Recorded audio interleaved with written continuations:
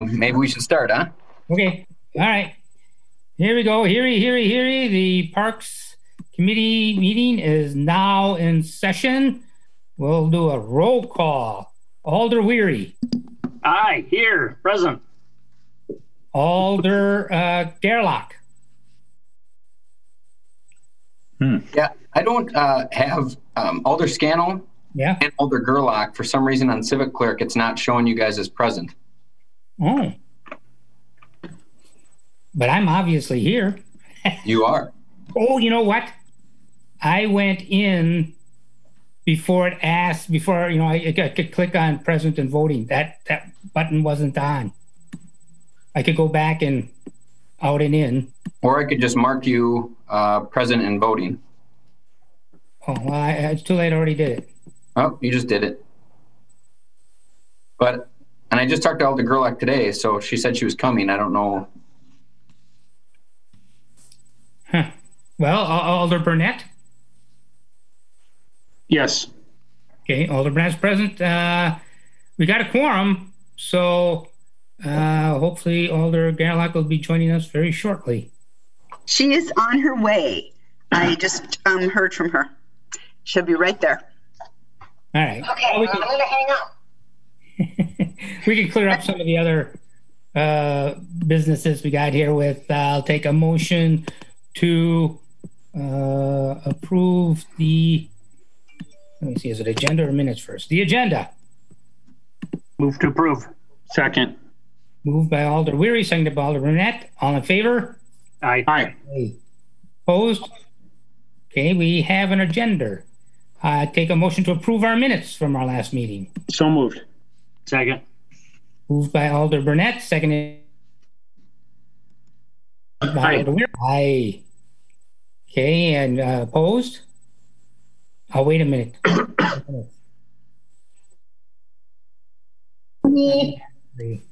And Alder Gerlach is now with us. Hey, I'm so sorry. I had it wrong on my calendar, and I was writing an email to a constituent who's very nervous about East Town Mall. That sounds like a great thing. But anyway, that's neither here nor there. Welcome. All are now present. We just approved the agenda and the minutes. Do you have any objections to those you care to jump into before we get into the regular business? Alder Gerlach? I'm just going to get it. No, I'm good. I'm going to get into Civic Clerk right now. All right. Then on to regular business. Consideration with possible action on adopting a resolution in support of World Migratory Bird Day. Staff. All right. We are excited and honored once again to be named a Bird City. We are one of the premier bird cities in the state. Green Bay is one of the first 15, and we continually retain the high flyer status for all of our good conservation and awareness practices. Since the inception, this group has raised and put over $10,000 into urban habitat and bird protection efforts. We believe this is, of course, a great benefit to our city.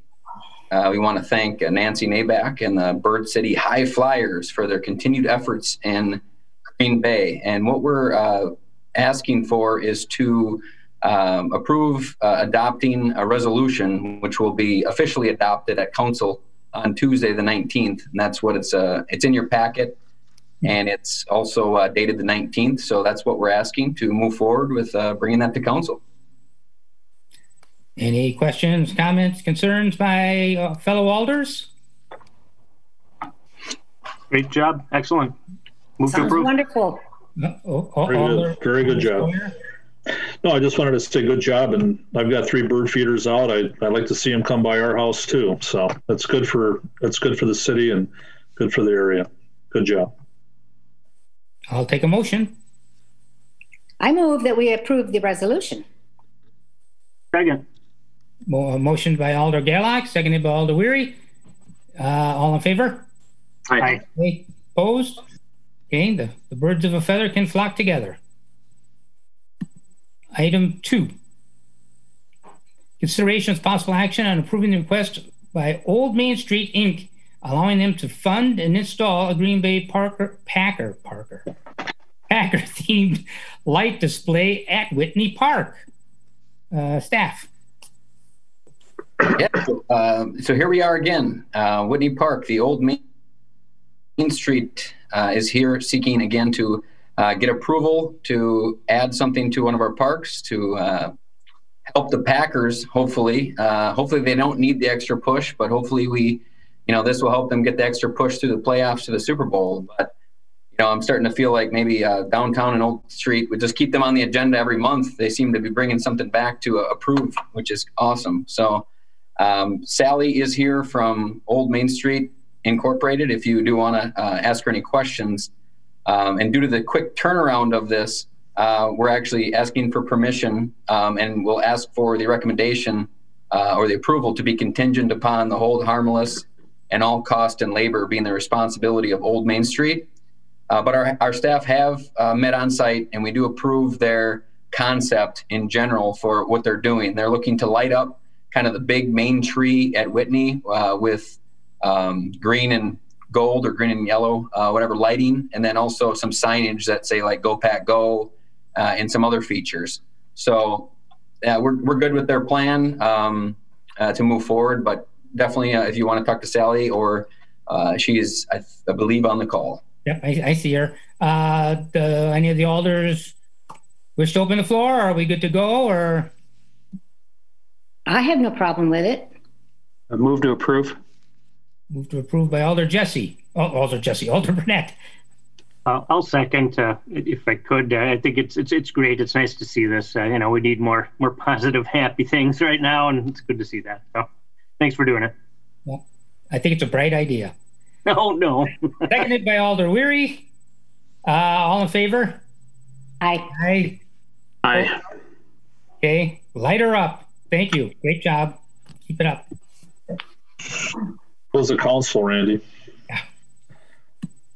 Sometimes I'm not the brightest bulb. I'm sorry, James, I haven't been waiting for you. Are we to go to? Okay, yeah. That's it. I don't think there's anything on the committee, on the agenda, right? Yeah. That's it. We're done. Nothing else? Yeah. I'm kidding everybody.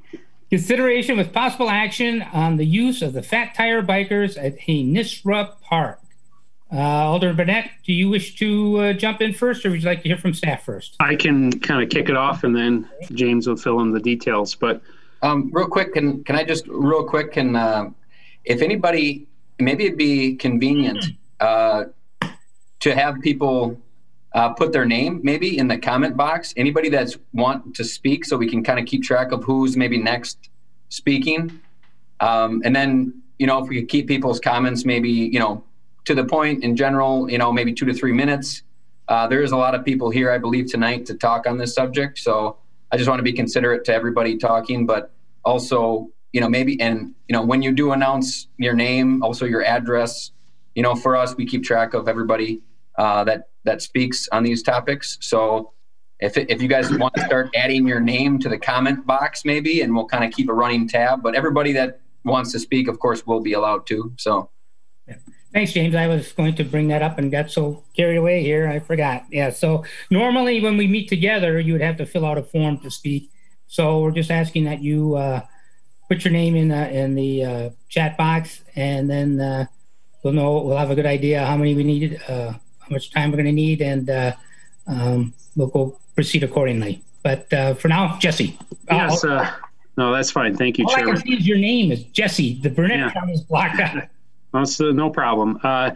Just wanted to briefly give a quick synopsis of how we got here. Prior to February of last year, the city was approached to find Fat Tire bike trails somewhere on the west side. There were trails at Barrett's Creek, but nowhere on the west side of Green Bay in the city limits. Looked at Colburn Park, at Ken Ewers Park, and it all went away. I don't know. Both for whatever reason. Excuse me, please mute yourselves. We're getting a lot of some chatter here. Please, if you're not muted, please mute yourselves until you're called upon to speak. So, yeah. Okay, so found for whatever reason those two locations were not chosen. So the Parks Department did a trial basis at Hinestra Park in February, so almost a year ago. At that time, I had about 5 or 6 constituents reach out to me, frustrated, upset, concerned about the fat tire bike usage at that location, felt like they weren't consulted, came before this very committee in about February or March. And at that time, the Parks Department said that they hadn't received any negative comments other than the ones I brought forward. If anything, the comments were overwhelmingly positive. So fast forward to October, November, I thought this would be a good discussion to bring forward kind of proactively. I regret that. I should have done it even 2 months earlier than what I did. But anyways, at the last Parks Committee, we decided to postpone this discussion until today, basically to allow 2 months so that the neighborhood could be better informed. Any interested people or constituents, users, even bicyclists themselves could have a better understanding of the situation and have their voices heard. So 2 weeks ago, I believe 2 weeks ago today, Mr. Anderson and myself from the Parks Department met at Hinestra Park, and I would say about 50 to 75 members of the public were there, those in support of the fat tire bikes being used at the park, those who were against it, and I would say a combination of the two, people who live in the neighborhood that maybe like the idea, but just not there. So the Parks Department did send out a survey. The survey results were emailed to us. I will say one thing about the survey. I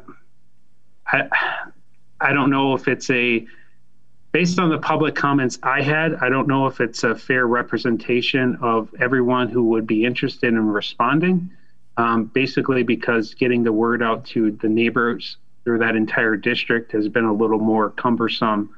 But I did notice more Facebook feedback. A lot of people reached out to me by phone, email, and here we are. So I really wanted to allow both sides to be heard, and I think up until this point that has happened much better than it did 2 months ago. So I'll say my own personal opinions and recommendations until we allow the public to speak. But Mr. Chairman, I would encourage you to allow James to kind of fill in the blanks of what I missed before doing so.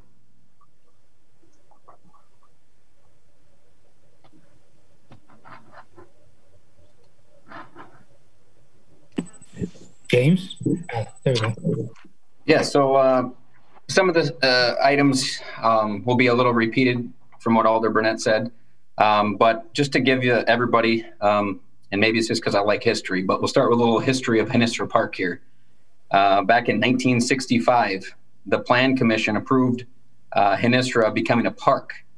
So in the Mohawk language, Hinestra means top of the hill.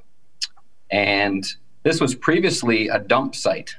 So around at that time, the park became a park and also became the site for the Southwest High School cross-country ski team, which unfortunately no longer exists. But there are some club teams in the area that Southwest,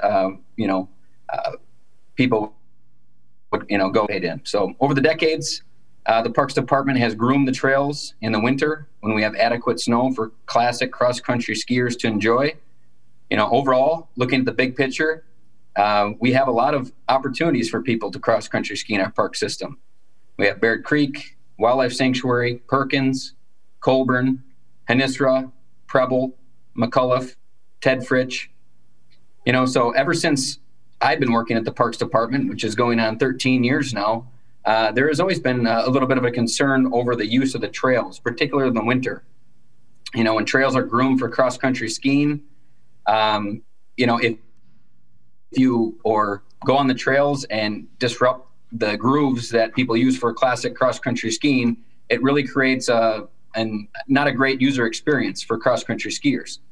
So prior to even having any dedicated fat tire biking trails being groomed for winter use, which has just been implemented on trial basis recently, the Parks Department has recent input from users over the years about people walking, hiking on the groomed cross-country ski trails, which I said ruins the user experience, as well as dogs walking on the trails and also being off-leash within the park.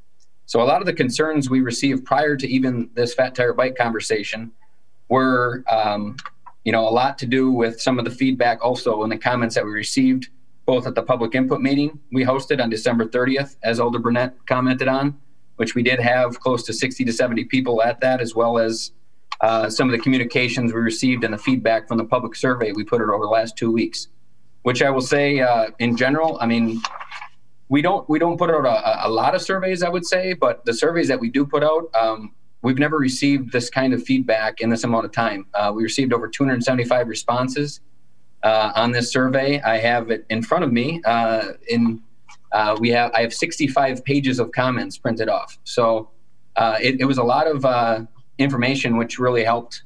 So I appreciate the public and them responding to that. Which brings us up to our current topic of conversation, which is fat tire biking, and in particular at Hinisra Park. So overall, as Alder Burnett said, due to the popularity and trend of fat tire biking in our community over the last 2 or 3 years, the Parks Department was tasked and knew that we needed to proactively work towards location to provide a dedicated fat tire bike trail system in our park system, especially in particular on the west side.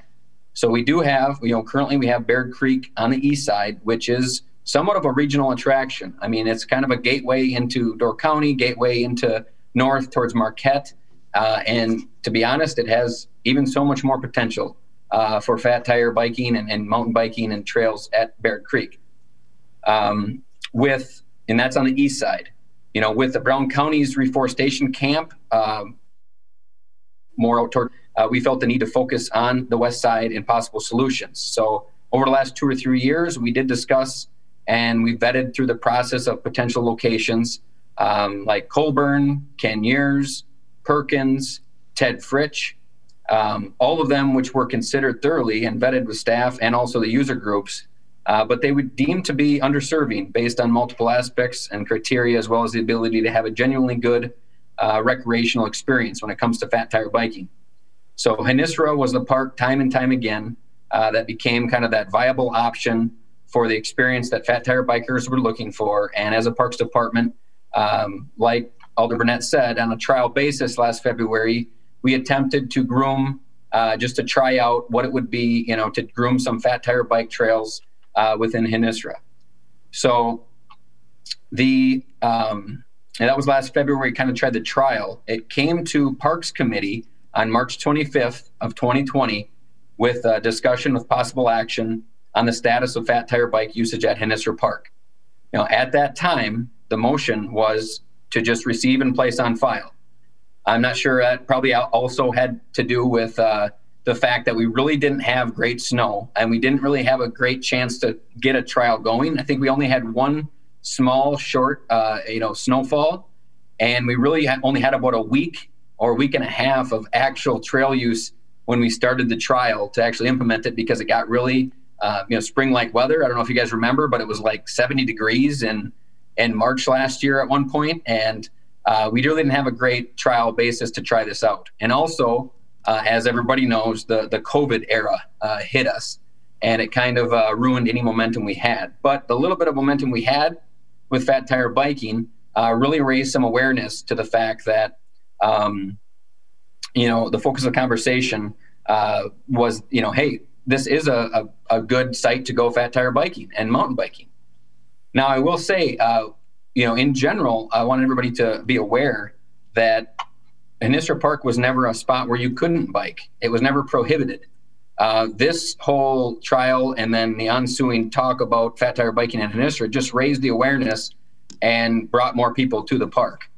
So, let's see, what ensued, like I said, was a greater awareness that the trails at Hinisra were a nice place to get physically active while riding, and also a fun experience for bike users.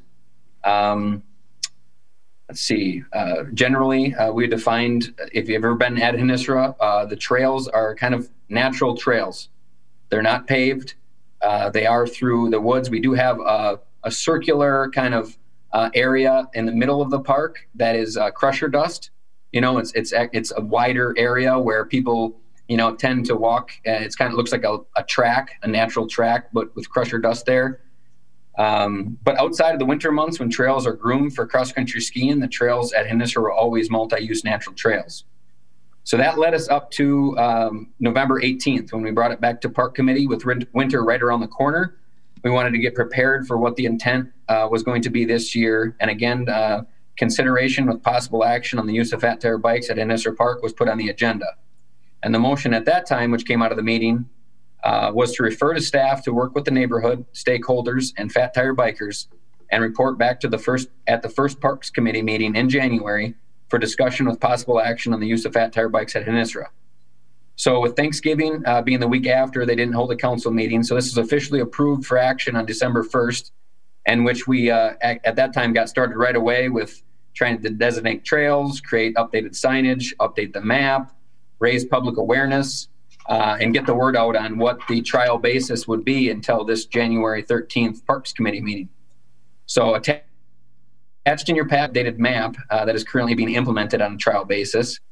We also worked with our parks and forestry staff to reroute some trails and create some opportunities for the user groups to be separate from each other as much as feasible within the footprint. And then we established new routes for the trails, signage, and we also worked with our staff to provide public awareness and education for our trails. We sent out postcards to invite residents surrounding the park with the updated map and also the invite to the public input meeting, which we also put on Facebook and our website. And we put a press release out, which I said, we had 60 to 70 people attend that meeting. We also had some media there, which did a story on it. We put out a survey on December 30th, which ran up through today. Like I said, we received over 275 responses and over 65 pages of comments. I do have some general observations from the survey if anybody has questions on that, but I'm not going to run through the entire survey. Of course, it's pretty, there's a lot of comments in there. Like I said, we did as much public outreach as possible through social media, website, the bike groups, the cross-country ski groups, and the community and the, residents and also the overall community. And I will say, I know Alder Burnett can probably also confirm this, but I've received more phone calls and communications than I've honestly, I think, ever experienced at my time with the city, except for maybe Colburn Pool. But, that's a separate subject. But I've been in touch with the alderpersons, the neighborhood association president that's near that area, and also many residents and community members on this subject. We've identified areas where safety was a concern. We addressed trail etiquette. We started the trail condition update section on our website, and we rebuilt some areas throughout the last month to improve the trail users' experience. So once again, we come to the committee after thoroughly attempting as best we can on a trial basis to designate walker, hiker, cross-country ski, and fat tire bike trails at Innisser Park, so each user group could safely and respectfully enjoy the gem of park that we have here on the west side of Green Bay, to recreate, get physically active, and be within nature right here in our city. So at this point, the wheel is in your court.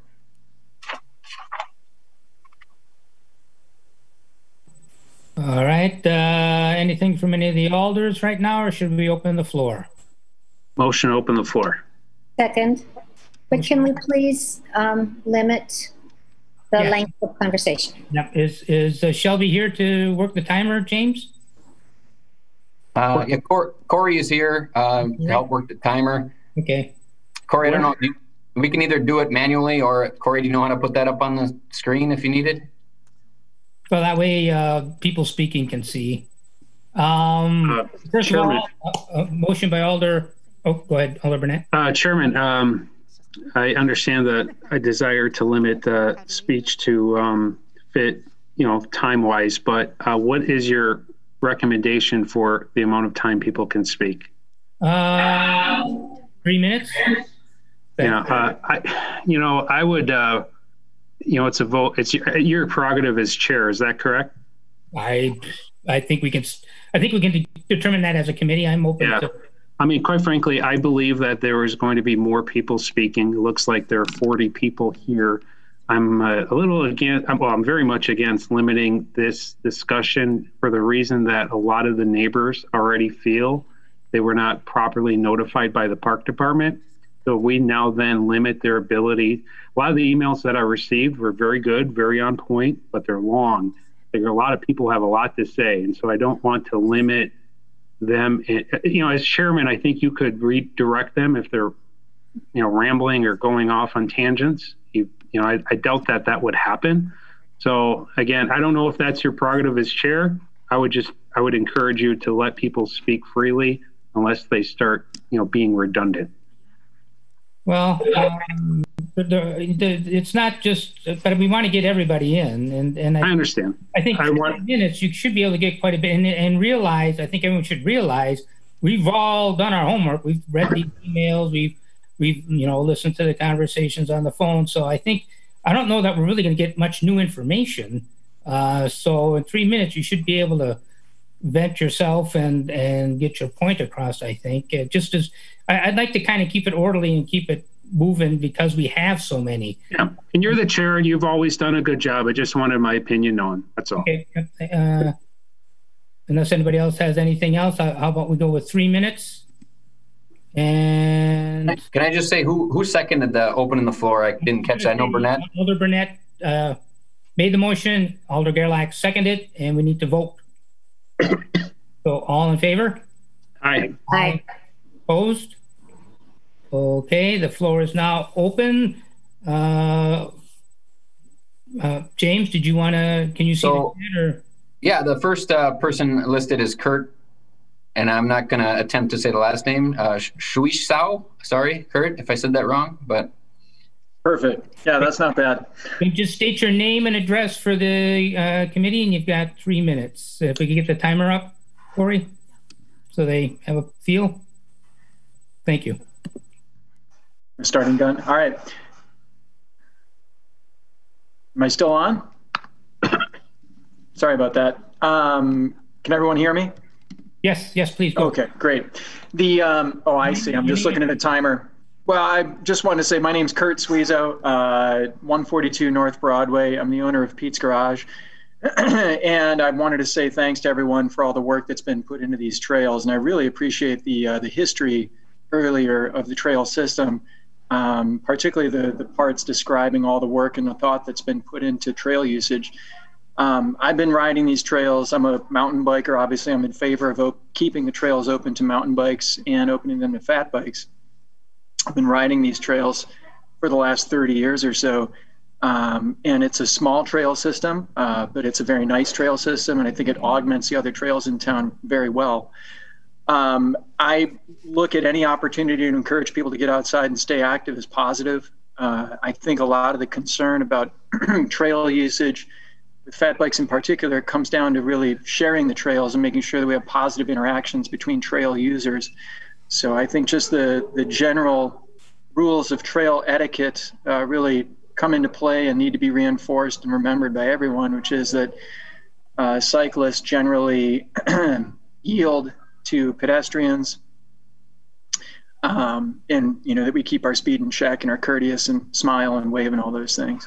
But I appreciate the efforts. I think it's really great to see the trails come along. I know the small amount of work that's been put into the trails over the past year has really improved them to the point where it's going to limit erosion. It's going to create a more established route for riders, hikers to use. It's going to discourage just kind of freedom to bushwhack and create new trails here and there that might not be so healthy for the park.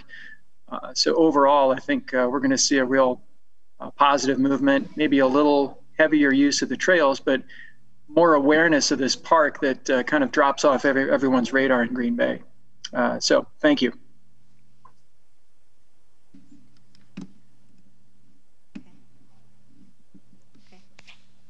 Thanks, Kurt. Yeah. Next up, I have Mike Stone. All right. My name is Mike Stone. I assume, can everybody hear me? Yes. All right, good. I live at 1968 Evans Drive. That's in the neighborhood. I'm a couple blocks away from Hinistra Park. I'm a lover of Hinistra Park. I go there about 3 times a week. I walk it in the summer and I ski it in the wintertime. And I am both a skier and a bicyclist. But my concern from what I've seen so far is that if we have fat tire bikes at Hinistra, we won't have skiing. Because despite the efforts of having multi-use, we just have bikers that don't pay any attention to where they're supposed to go. So I would say that the easy solution is, a very easy solution, is that in the wintertime, that Hinestra Park is a ski park, and in the summertime, it's a bicycling park. And that way it's multi-use and we get the most out of it. But again, my concern is that if we have Hinestra, if we allow fat tire bikes, which I've seen people going through, once they ride over the ski trails, it's no longer a ski trail, it becomes a bike trail. So I would like to see, as a neighbor of Hinestra and as a person that's been skiing and enjoying Hinestra for 20 years, I'd like to see skiing in the winter and bicycling in the summer. And that's it. Well, within my 3 minutes. Yep, thank you. Thanks, Mike. Next up, I would have Rachel Hernandez.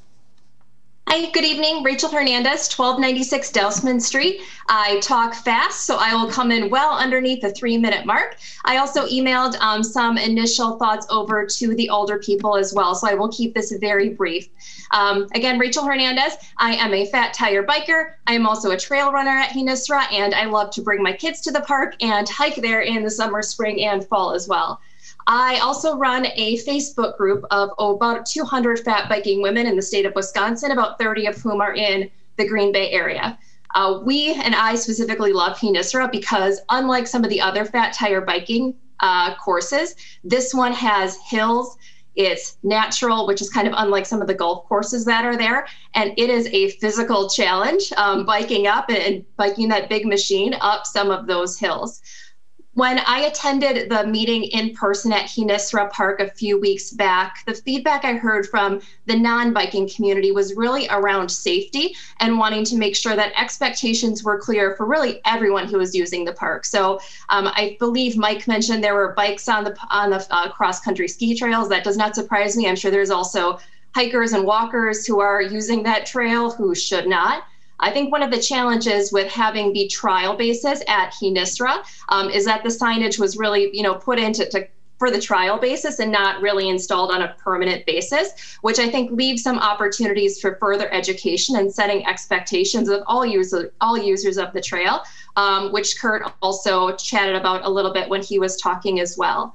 But my goal, and I think what we can do to move forward in a way that meets the needs of most users of the park, is to move the fat tire biking to a permanent basis on the Orange Loop where it is today. The one safety concern I will call out as a biker is there are some areas where the Orange Trail, the fat bike trail, crosses some of the walking or skiing trails, and it's on a downhill slope, and that can get a little bit tricky. So having some really clear signage for both bicyclists and pedestrians at those intersections, I think will do a lot to help promote safety as well.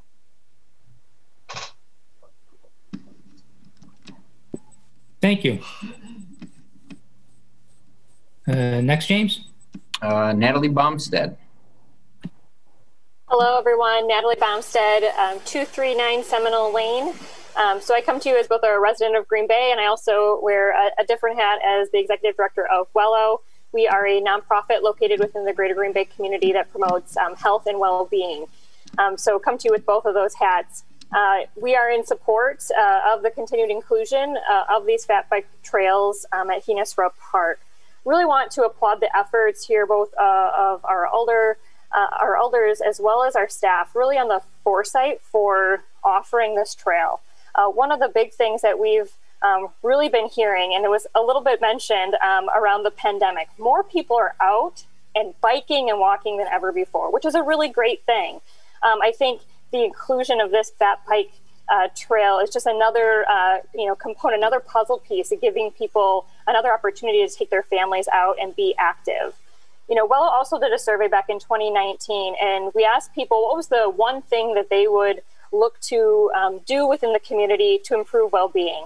And the addition of bike and walking trails was one of the #1 comments that we received from the community. So we know that there's this community will there. Myself, I think what I really appreciate about the inclusion is what was talked about. We have some of these facilities on the east side. This now allows for us to also have this on the west side. So we have these kind of facilities equitably dispersed within the community. I love that the park can now accommodate many different users. This really, I feel like, creates this great sense of community. We can all be out and be active. If a family, someone wants to bike, someone wants to ski, someone wants to walk, we can all do that together here. I do think that some of the things in terms of potential barriers, can be overcome. And I know that just seeing the amount of feedback and people who are coming together around this issue, that we have the community will to overcome those. So again, we really would love to see the continued inclusion here and really applaud the efforts of bringing this trail to the community. So thank you. Thank you.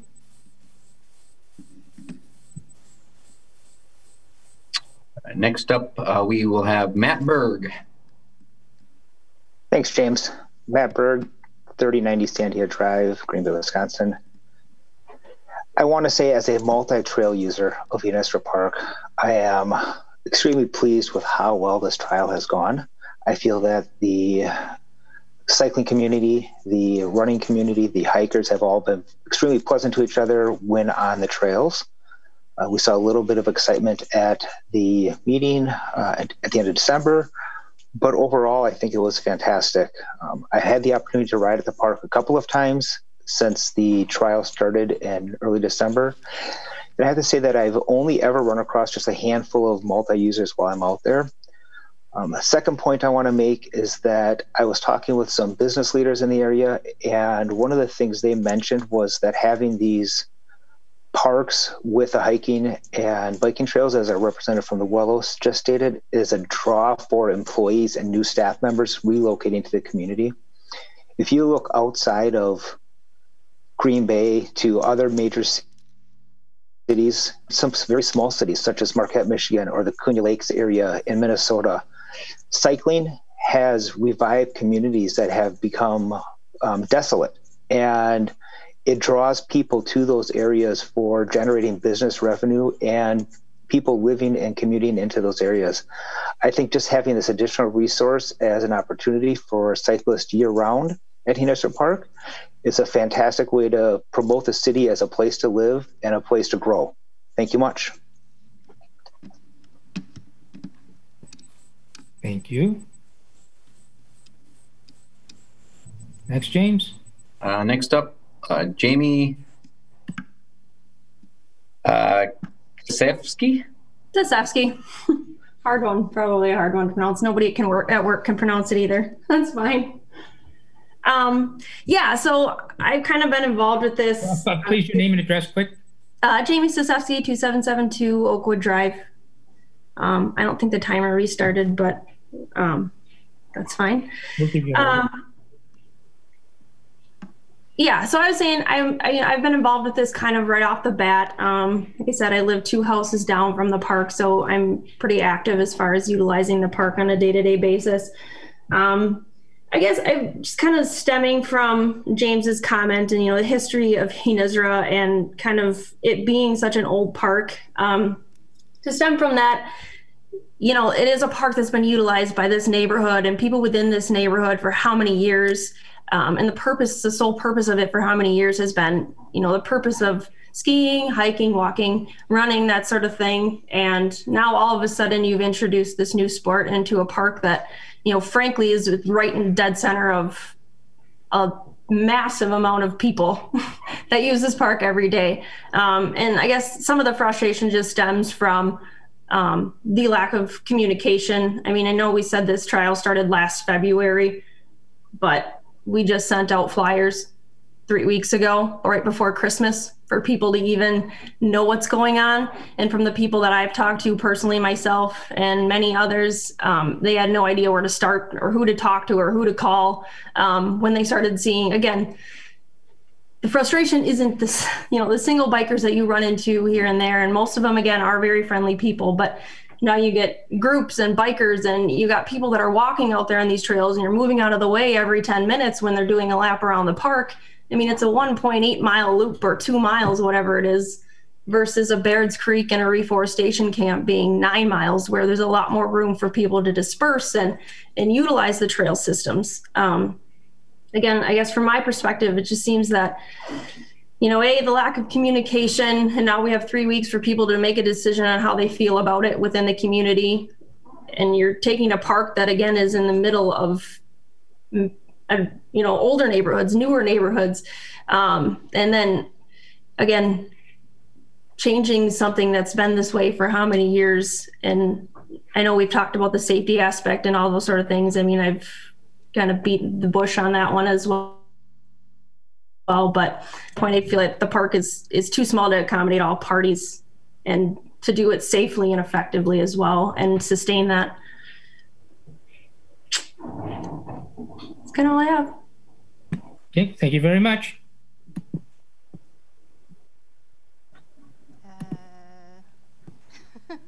More?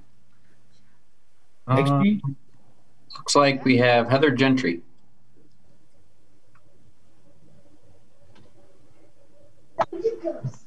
Good evening, everyone. My name is Heather Gentry, 249 Kenny Street, Green Bay. I am the director of the Green Bay Bicycle Collective, and our mission is to educate and advocate for cyclists as well as pedestrians, because at the end of the day, cyclists, 99.9% of us are pedestrians. I guess I just kind of want to reiterate something James said, in that bikes have always been allowed at Hinestra. Neighbors just apparently weren't aware of it because maybe it wasn't so popular. Cycling has become so much more popular with COVID, admittedly. Bike sales have gone through the roof, and you couldn't find any bikes to save your life. But this is a public park. It's not just a park for the neighbors of Hinestra. It should be available to the entire city. It's within the city limits. It is a city park. And to deter children in the neighborhood from utilizing that source is I feel, unfortunate. At the public safety, or at the public meeting 2 weeks ago, people were they were so concerned about safety. I asked several employees in the Parks Department if there have ever been any instances, any collisions of hikers and cyclists, and there are none.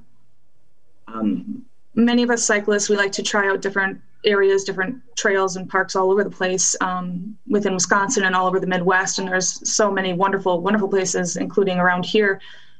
And hikers and cyclists use those parks without incident. And it is a big draw to have a resource like this in the area. I guess my biggest concern is that when you start talking about dividing up spaces and usage and excluding a certain group of people, either out of fear or mistrust, or maybe even just misinformation, we're not doing our job. Cyclists have a very good understanding of the hierarchy of safety. If you look at the Fox River Trail, it's the most popular trail in the state. And you have cyclists and hikers on there all the time without incident. I guess finally, the Parks Department, especially, since James has been leading the Parks Department, they have done a fantastic job taking care of these resources, doing their work, looking for safety hazards. And I feel like they've done a good job with this as well, looking at the different options that are out there. So I don't know, I think we should just continue to let them do their job. Thank you. Thank you. Next up, we'll have Jason Salzwedel.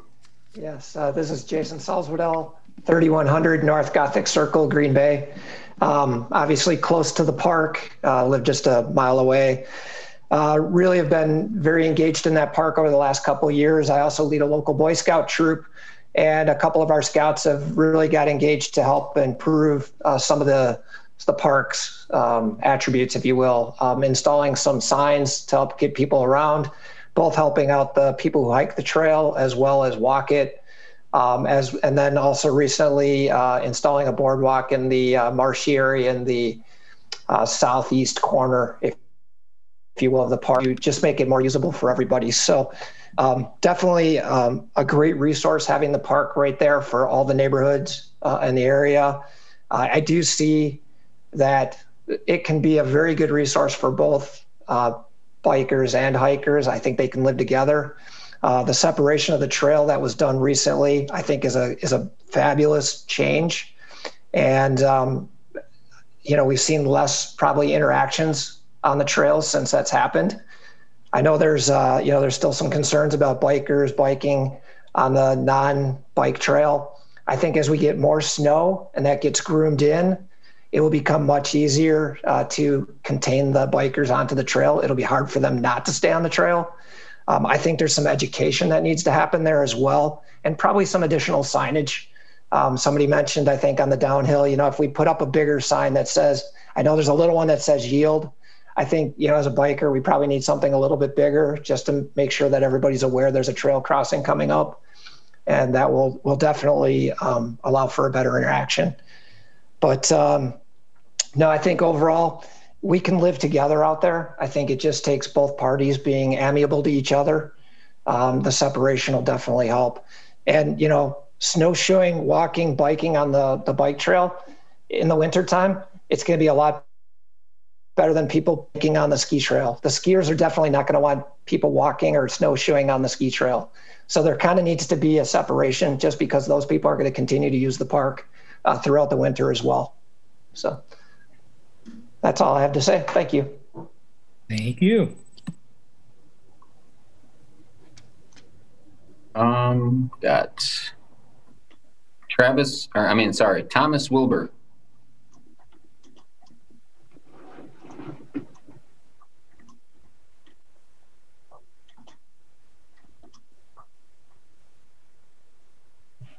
I think Mr. Wilbur has to unmute.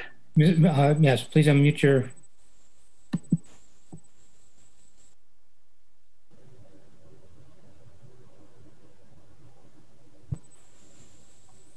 How's that? Oh, that's good. Okay, very good. Sorry about that. Tom Wilbur, 2738 Oakwood Drive, Green Bay. I live about 7 houses down from the park, and I wrote an email to the Parks Department. So many of you have probably seen that or as part of your packet. I would be curious to see what James had for his results from his surveying, and I hope at least if we don't get a chance to see that the committee does, so the council. For my money, I live 7 houses down. I never received a flyer about the upcoming pilot program. And so for many of us from the community here, we feel like this has been forced on us. And it was something that we were kind of unprepared to look at or to incorporate in our community. And while this is a public park, and I mentioned that in my email, that all taxpayers deserve to use or to have access, sometimes trying to lump them all together doesn't make sense. This park was built 60-some years ago under the guise of multi-use, and for many people, and for multi-use over the years, has the definition of that has changed. And back then, multi-use probably didn't include fat tire bikes, and it probably didn't include drones. But today, you find all these things coming into play for people that are interested in being in the outdoors. And so I think the definition has changed, and it's a little bit unrealistic for us to try to cram too much into a limited space. I think the other thing that people are concerned about in our neighborhood is the nature of this park. We all know, if you live here, that there's a fox's den up there this year. And everybody was marveled at the wonder of that fox's den and the pups coming in and out of that den and running around that park. And we just hate to see that type of thing destroyed by a group of fat tire bikers that have, from our perspective, invaded the park. The last thing I would say is this. While everybody had some good points about what a park does for bringing something to the community, I think it's a stretch to say that or to incur that if you juxtapose the park into economic development. I don't think there's much economic development that's going to come to our neighborhood from that park being opened other than what it's been used for until now. And so again, I go back to the fact that, it's a nature park. It's been very quiet and peaceful for our neighborhood. And for many of us, including myself, we'd like to keep it that way. Thank you.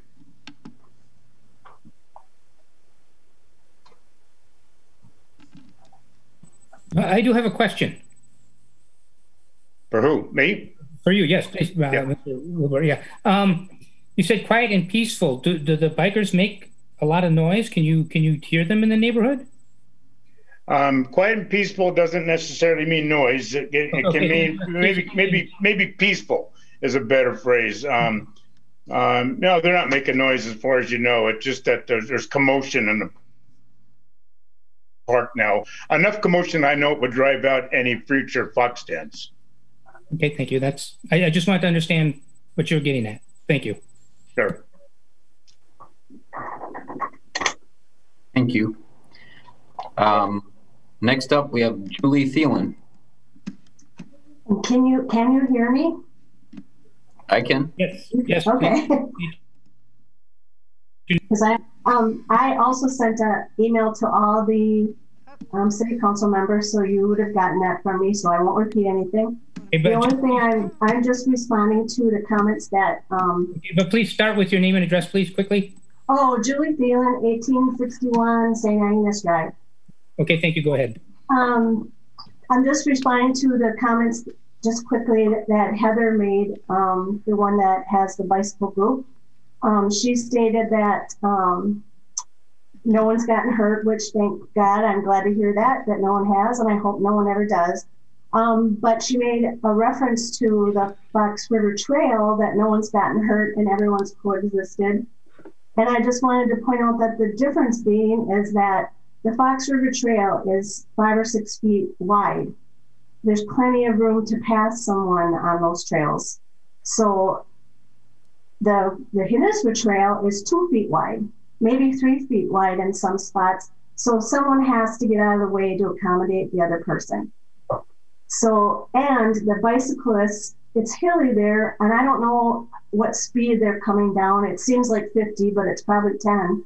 But they're coming down at a high rate of speed down those hills. So it's very unfair to compare Hiniswa Park to the Fox River Trails and that no one's getting hurt. So that's all I had to say. Thank you.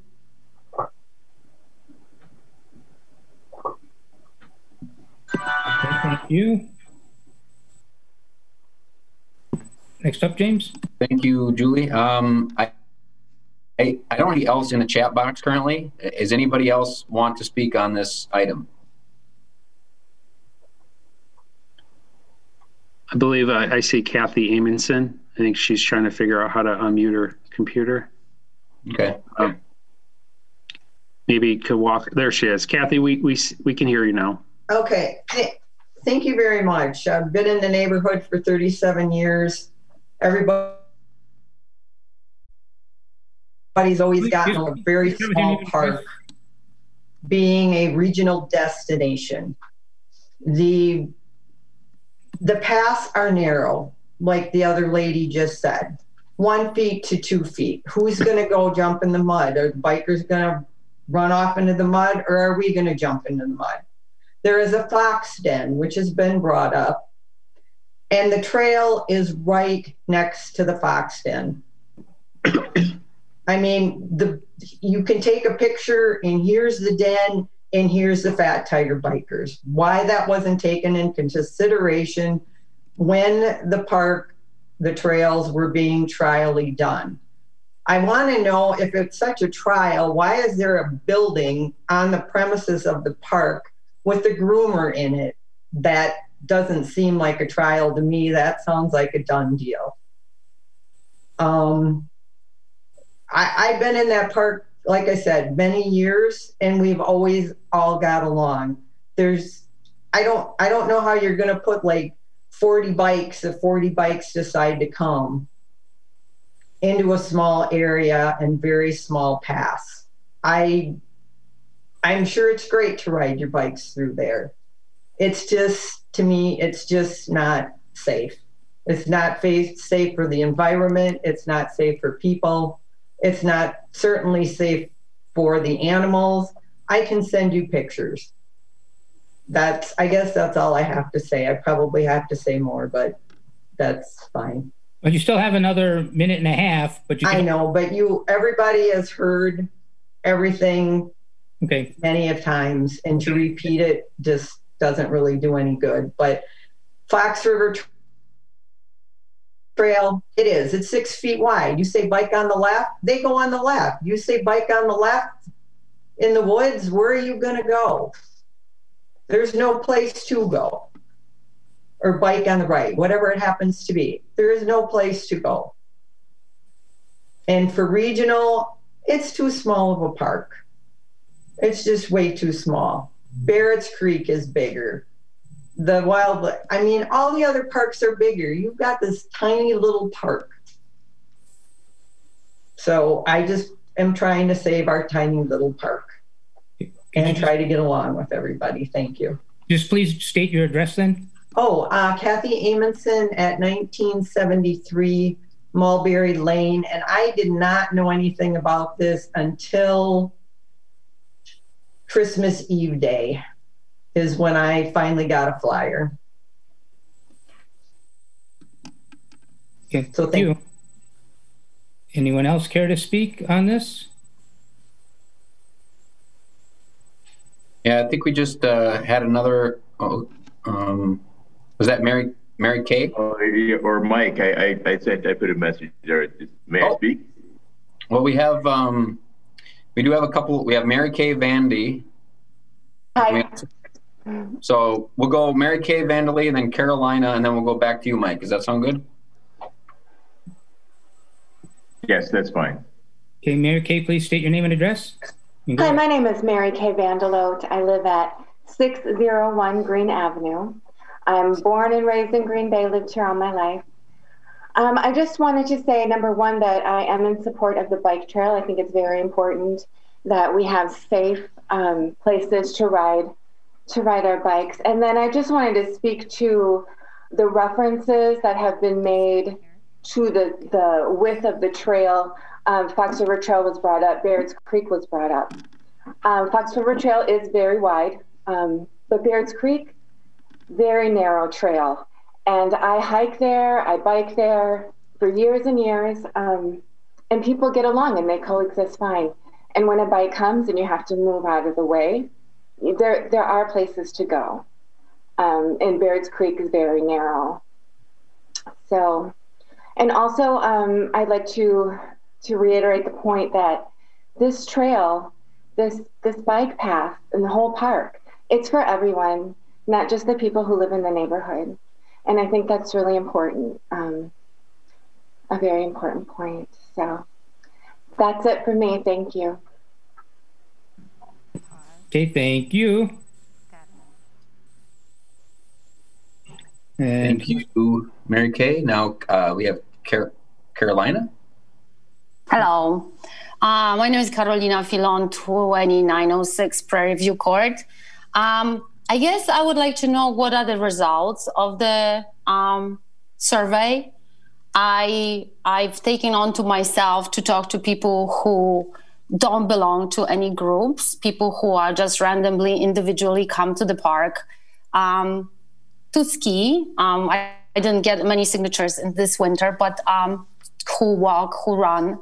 And I have collected 50 signatures of people who would like to keep the park as it is, who are simply overwhelmed by traffic, numbers. And I guess when we're talking about safety, it is a factor that the previous speaker just said, that here comes the bike and there's somewhere to go. So I think it just totally violated what we were talking about, the etiquette of who has the right of way, who is traveling at higher speed. And I would like to be, I would like to know, what do you want me to do with the signatures of people who voiced their opinion? I felt like the survey was a bit biased in a way that it was just asking, do you want bikes on separate trails or bikes on the same trail? But it's like, do we really want to change the designation? I understand that bikes are not forbidden and we cannot really disallow anyone from coming from here. But I think what we're trying to oppose is organized, big team, 65 people on New Year's Day usage that is interfering with how this park was utilized for years and what it's doing to the nature and environment. Thank you. Okay, thank you. Thank you. Then Mr. Stone again, correct? We have Mike Stone, and then we'll have Kate Whitman next. All right, good, thanks. Well, I would like to say that I do live in the neighborhood. I do visit the park at least once a week, and I didn't hear about any of the surveys. So the survey might be a bit incomplete. I just happened to stumble upon this on Facebook just by chance. So, you might not be getting the full voice. I don't have any clue what the results were. I'm surprised that I didn't know about it. But I would like to voice my concern again that, I'm a bicyclist, I'm a skier, I'm a walker, I use the park all the time. I just don't see having bikes going through that small park. I think it's going to get torn up, abused, and the ski trails, there won't be multi-use once the bikers ride over that ski trail one time is done. And it'll be like, for the whole year. So, there's so many other places to bicycle. I myself am a bicyclist. I'd like to see him not be in Hinistra. It's just not the place for him. And that's my opinion. Okay, thank you. And I think when we're all done here, James, you have the data. We could just, if you could share on your screen, maybe the pie chart and bar chart of the survey. Yep, we can do that. And I can go over, like I said, general comments on it or any specific areas that you want me to, reference. Okay, but let's finish up with the floor first. Sure. Next, we have Kate Whitman. Hi, my name is Kate Whitman. I live at 112 West Florida Avenue in Little Chute, Wisconsin. I realize that is not part of the Brown County system, but I did grow up in Brown County and just a stone's throw from the park. My family has been frequenting that park over 30 years now. And we have watched a lot of different environmental changes happen to that park, such as, the residential buildup around the park. And we saw populations of plants and animals go on to the decline. This park, as many people have cited throughout this call, it's a small park. And I really understand that there's a thrill as far as with bicycling within that park, but adding additional trails to an already small park where it's crisscrossing everywhere where are you going to find the wildlife, the plants that thrive, the various plants that, Indian pipe that grows in there. You have so many different types of plants and animals that we have tracked all throughout the years that are now being impacted by the increase of trail, not necessarily increase of trail use, but the increase of volume of trails as those networks are now going through and impacting. There's extraction that we're seeing within the trails that create unsafe trip hazards, which I understand that the park does go through and try to groom and mitigate. But the impact of those trails is tearing up mud and is creating erosion that is going to take years and years and years of reversing, if that is at all possible. I am not a resident of Brown County. I grew up in Brown County, but I still frequent this park. So the idea of this is being limited to only the residents that are around the park, I think is just an absurd argument. It is a park, I believe, that everyone can share and use and enjoy the beauty of it. I really appreciate your time and your consideration in this, but please understand that it is not just the safety that we're talking about here. It's also about that impact. At the top of the meeting tonight, you cited that the population of birds and that the city of Green Bay is now going to be named one of the top bird cities. Well, where do those birds migrate? Where do they live? Where is their food source? It is in parks like Hinistra State or Hinistra Park that those birds migrate through. So please, with careful consideration, consider what the ecosystem impact of continuing to build additional trails in a very small park, and what's that going to do? And as far as long-term enjoyment for anyone, if there isn't a park, because we have created so many trails and we're basically paving a lot through it, then it's not really going to be much of a use for anyone. Thank you. Okay, thank you. Okay. That it, James? That's everybody that I have on the chat box. Does anybody else care to speak on this subject?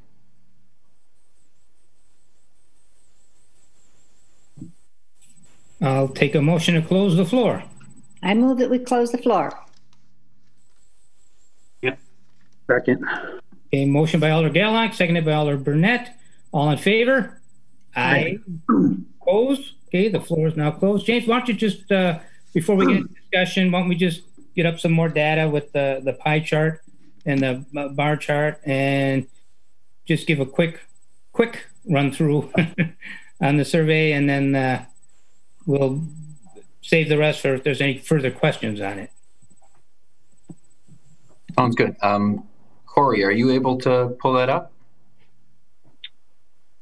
There we go. How do I let this go? So let's see. Do I have it? Can I do this too? Oh. No. I don't know how to let them. Can you just scroll down, Corey? Look.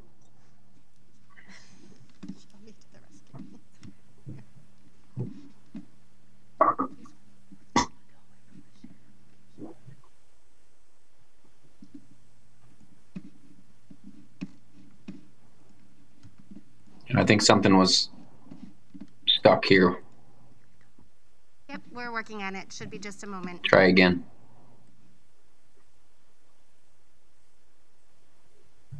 All right, so as we go through here, how we put the survey out is because we want to try to find a way to establish how people were using the park and also how important those using the park. So as you look at the survey results here, you're going to see this is as of, this is 263 responses. We did get another additional about dozen responses after the weekend, but we needed time to compile this and also talk with everybody. And I needed time to share this with the aldermen and the park, or the alder people and the park committee, so they could have time to go through it because it was a lot of information. So there were another 12 responses, just to be transparent. But as you can see here, first one, how important it is for you to see the following activities at Hennister Park. And we broke that into walking, hiking, biking, and also cross-country skiing. So these are, 5 would be, very important to have these activities within Hennister Park. And 1 would be not, I don't care. I don't think it should even be there practically. So, and then 2, 3, and 4 is in between. So you look at this, almost 60% of the respondents said that the hiking and walking is very important to them at Hennister Park. So if you go down to the next one, this would be biking. So out of the respondents, you have almost 68% that said biking was very important for them at Hennister Park. And, you see the other side of it where, 36 respondents said, essentially they were saying absolutely not. And then you have some in between. And then we have, if we go down, trail running, you see a little more of a diversity there, but you see still almost 50% saying trail running is very important. And then you have kind of in the middle, you kept quite a bit of disparity there throughout, but only 38 people said no. Majority of people here are still saying trail running is important to them. If you go down, skiing, this one was a little more interesting when I took a look at it. You have 29%, if you round up, people that say yes, definitely want skiing. And then on the other side, you have 25% that essentially are saying there's no need for skiing here. And then you have, of course, in the middle, you have a good disparity of people here in the middle, kind of just either a 2, a 3, or a 4. But you can see skiing was the one that probably, I guess, surprised me the most, and not as large a group saying that they wanted skiing there.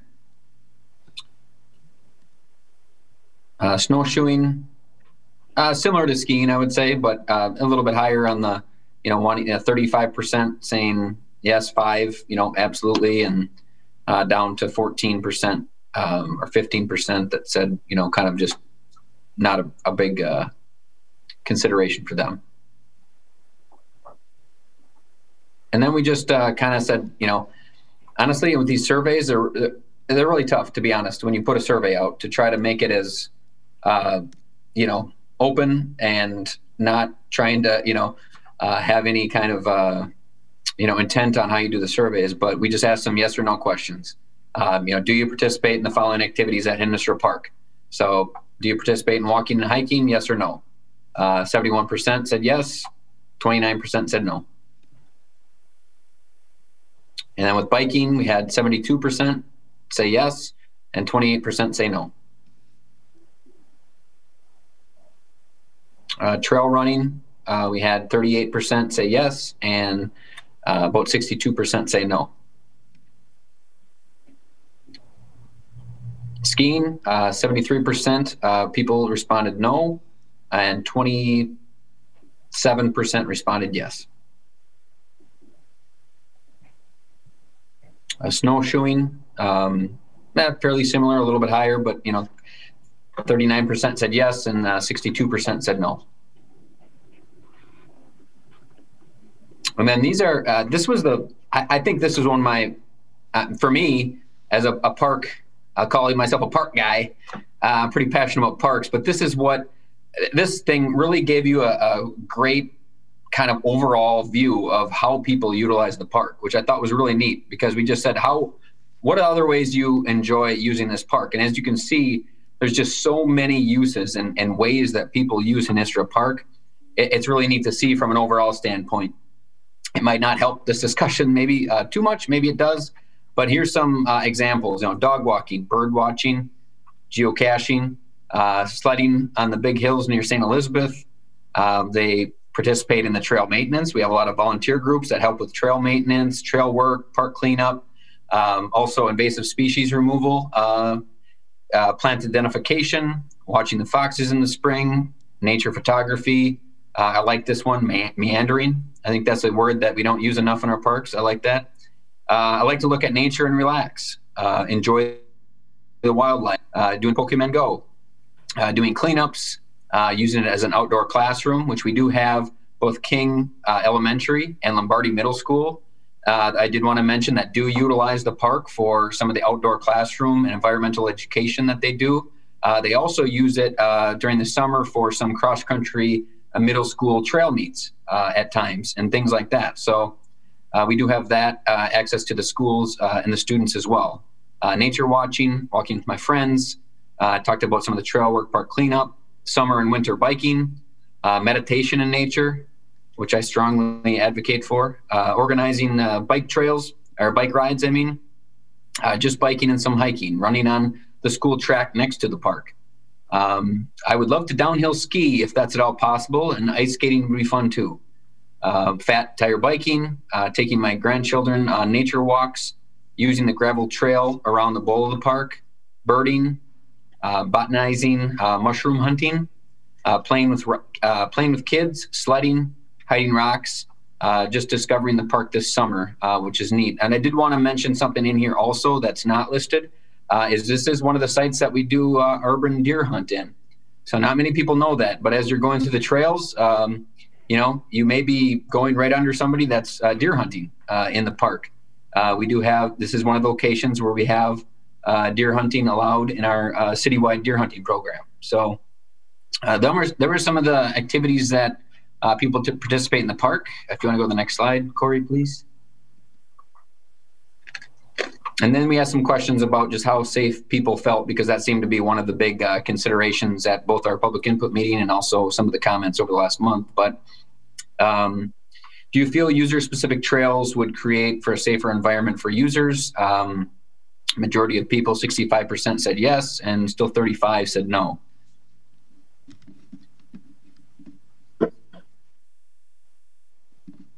We have, do you feel user-specific trails would make for a more enjoyable environment for users? About almost 70% said yes, and about 30% said no.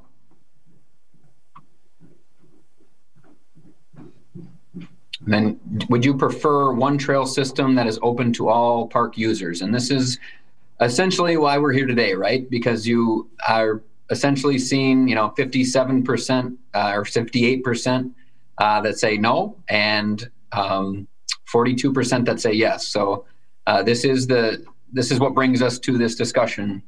Essentially, is the fact that we have pretty much half and half of the people that say one trail system open to all users would be good, and then half are saying no, it wouldn't.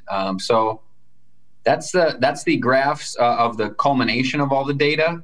Like I said, there was a lot of comments and some general, comments that seem to be repeated in general overall with the comments, which I have 65 pages of. So I'm more than willing to go over any of those if you want, or if you have any questions.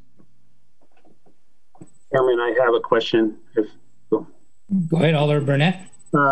Thank you, James. Question, did the survey go out to bicyclist groups? Did the Parks Department engage the different bicycle groups to distribute the survey to their members? I would say in general, yes. Yeah, I mean, and that's, again, that's justified. I mean, we're going to explore the idea of having fat tire bikes at a park. Makes sense that you would engage that user group. I guess my question is, how many are you aware of the user groups were notified of the survey and perhaps posted the survey on social media? So, I mean, I'm aware of the ones that we are, I mean, it sounds silly, but I'm aware of the ones we're aware about. We had, there is a bike group out there that has a Facebook page. There's also a Friends of Hinestra Park that kind of saved the park. There's a page like that. There's also multiple groups like Wello, and there's other that, of course, found, had the survey. We sent it out on our Facebook page. We sent it out also, put it on our website.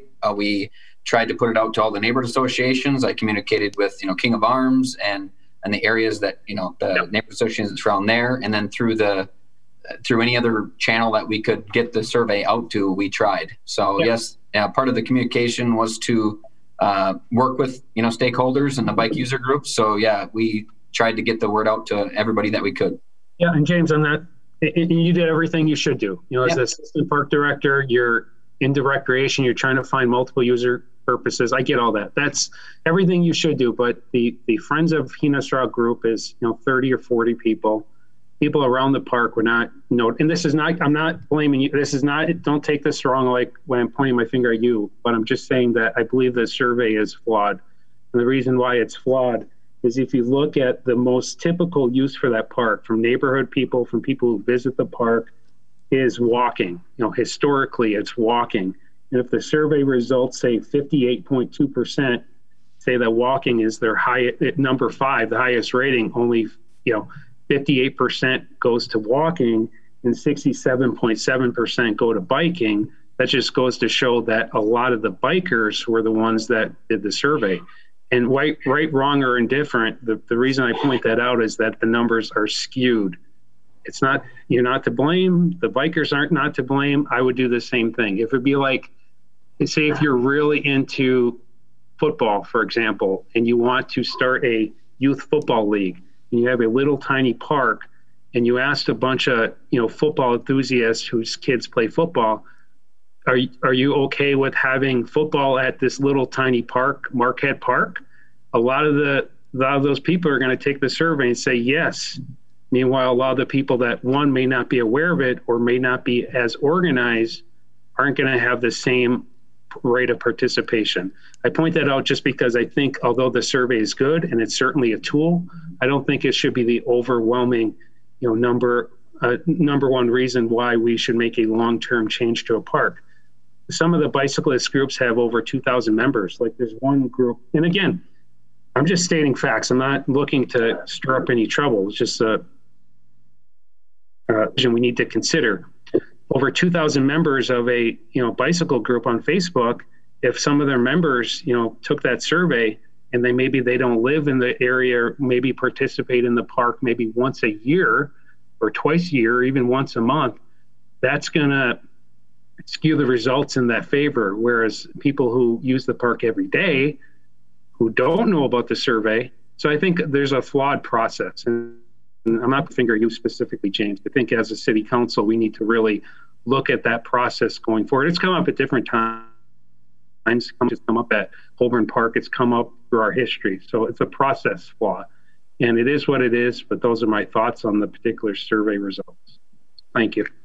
Yeah, and just to, I don't disagree with you at all. I'm not, and I think, like you said, it's one of the tools that we used in conjunction with, the public input meeting, which we saw a great turnout for that. I think based on the comments I saw in the survey and also the comments that we heard at the public input meeting, as well as the emails and communications that at least I received throughout this process, I think it was very, in general, the same type of comments. I mean, I don't think there was anything that, I heard, overall that was like really skewed compared to what the survey said. But once again, I think it's a tool as well. Any other questions from the committee on the survey? James. Okay, go ahead. Just want to be clear, James. So this survey was completely electronic. Yeah, due to, we didn't have a lot of options with COVID, unfortunately. Okay, and I'm just asking, and so if people either found it or they didn't find it, it wasn't that there was a certain target audience that you said we must get their input. We put it out on our Facebook page, and those groups that either have friended or tagged our Facebook page probably would have received it. Okay. And we also put it on our website, and we put press releases out. But at that point, it would have been more of the public input meetings, knowing about the survey, and just a lot of what we do, like any business, is word of mouth. That's our best form of advertisement. So that's what I'm not being critical, but I do agree with Alder Brunette. I think that the process is flawed, and I think that we should just move past it. I don't think that survey tells us very much, but we've heard a lot of good things tonight. And when I say good, I mean, I kind of kept score here, and I believe we had like half the people were for and half the people were against, but it's all good stuff to hear. We had some good emails, and so I would not spend a lot of time worrying about the survey results. I mean, a man who lives right near the park didn't know anything about the survey. I would just say, let's put that aside and let's continue the conversation with other sources of information. That would be my suggestion. Yeah, and I would also mention, like somebody put in the chat box, I did just go over kind of the extremes. If you really look at, although some people may be saying hiking or walking isn't a 5 for them, they're saying it's a 4 or a 3 or a 2. So it's still very important to them. That's why I didn't get into so much detail, but. Okay, anybody else has anything they care to say on this issue?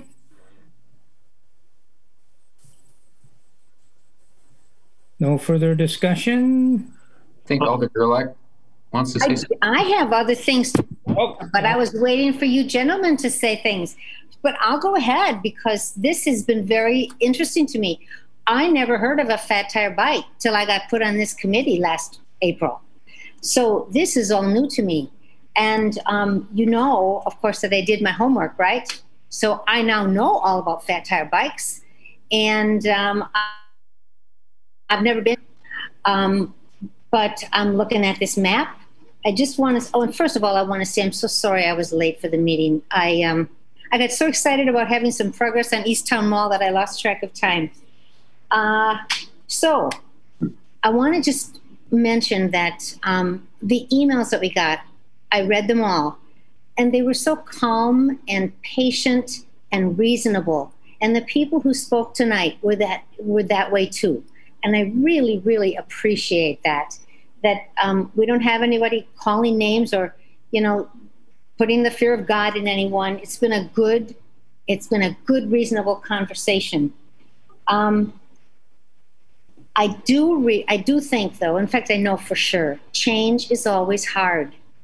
And yet without change, we don't have progress. So it's so hard when you've had, especially for people who live close to a park, who've always had it the same way for 20 years or 30 years. No idea. And it could be a very good idea, but it's change, and that's hard. I understand that. I look at this map of this park, and it looks to me very, very crowded. So I had a good talk with James. I'll tell the rest of the committee. I had a good talk with James this afternoon about this and trying to better understand it. And I, as one of the speakers said, I agree. I'm very concerned when I see that these trails intersect. And I feel like this looks to me, at 55 acres sounds like a big park, but it looks to me like, you know, there's an awful lot going on in those 55 acres. And I appreciate what people say about the nature, and we don't want to, you know, we don't want to get in the way of nature. And so there are so many good arguments in every direction. And yet I really do have, I have faith in our parks department and our parks professionals. I know that James is trained in this, and he has like 12 or 13 years of experience beyond what I have in it, because I got none. And I guess I'm so excited now about fat tire biking. I think it's a wonderful exercise, and I'm so happy that people want to do it. And Alderman Brunette would like me to be quiet. Oh, no, that's, I'm just raising my hand, like, to be speaking next. Okay. I will try to, am I talking too long? I'm sorry. No, you're fine. You're fine. Okay. I'm almost done. So I'll give you 10 seconds then. Just kidding. Go on. That'll be nice to me. You know, I want to encourage people to do this. I've never done it, but somebody sent us a video clip and I watched it, and it really looks like fun and it's good exercise. I do think the long-term solution is maybe to find a different site on the west side where there could be plenty of room for fat tire biking. But maybe right now, if James and his people feel that they can maybe tweak this a little bit, I would recommend we continue this trial. We certainly haven't had any snow to work with yet. And see if maybe the trails need to be rerouted or something. I don't know how realistic that is, so that we can have a short-term solution. But I would urge the Parks Department to be looking for a long-term solution that's better than this, because I just think this is a great sport. Thank you for listening. Alder Burnett, and then Alder. Yes. Thank you, Chairman. Now, I obviously am the alderman for the area where Hinesra is located. Alder Gerlach, I agree with you. I'm enthusiastic about fat tire bikes. It's a growing recreation. The simple fact is that Hinesra is not the right location for it. I say that as an alderman in the district. I say that as a user of that park. I say that as someone who's been in numerous conversations with people who use that park regularly. This is not to say anything bad about the fat tire bike group at all. It's a growing recreation. It's a very good recreation. If anything, it points out to the fact that for this particular sport, we do not have adequate properties in our Green Bay Park system that have been identified for that particular user group. These are good people. I've talked to a lot of them. I've followed their Facebook page. You have emailed me, and if I didn't call some of you back, please know I didn't purposely neglect that. In fact, I think I might have left a voicemail or two. I think it's incumbent upon the city to find a location for the fat tire bike users that is appropriate. You look at this map, I mean, you can't, for those who are, you can't see it. Well, maybe you can. There's a lot of, zigzags. And I know we like to say that the trail system works and that it's perfect, but the reality is it doesn't work. And I don't think there's not enough signage in the world that could make this work, in my opinion. The trails are very narrow.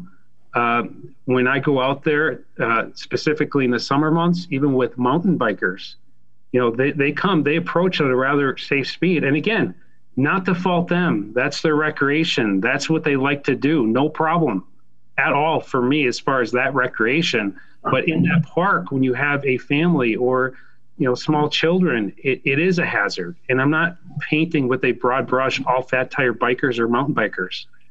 Most are responsible, but the reality is there are some who go at a very high rate of speed, and it is a safety hazard. I know right now we say you can use fat tire bikes and mountain bikes in the park. I agree. Right now, that's the case prior and now, but people did not know that. Okay, so now we have the fat tire bike people who are going to be pushing these events and live streaming events on their Facebook pages. It's going to encourage participation. Not a bad thing for a park system, but a bad thing for a park system with this property that will not properly accommodate it. You have a family of 4 or 5 going for a leisurely walk on a trail, and then you have 3 or 4 mountain bikers or fat tire bikes, no problem. But what if you have 10? What if you have 20 for a group ride? That does create a hazard. There's a park issue there in that it's a beautiful natural park. The wildlife will flourish there again someday. And my district is unique because we don't have a lot of parks. And again, that points to the problem, because in my district, west of Packerland, we have 2 city parks, Henos-Raw and Ted Fritsch Park. So you basically have people wanting to recreate, but not having enough parks facilities to accommodate them. There's a tribal park that belongs to the Oneida Nation.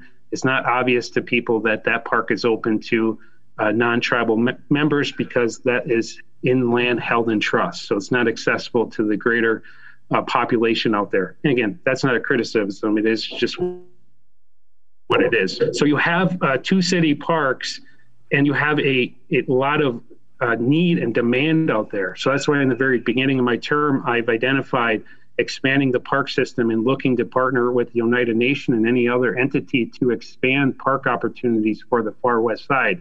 That is a possibility when it comes to fat tire bike, perhaps in different areas. My district is also unique because it's one of the few districts in the city that has conservancies and wetlands and forests. Those are all things we should preserve that beautifies that far west side of the district.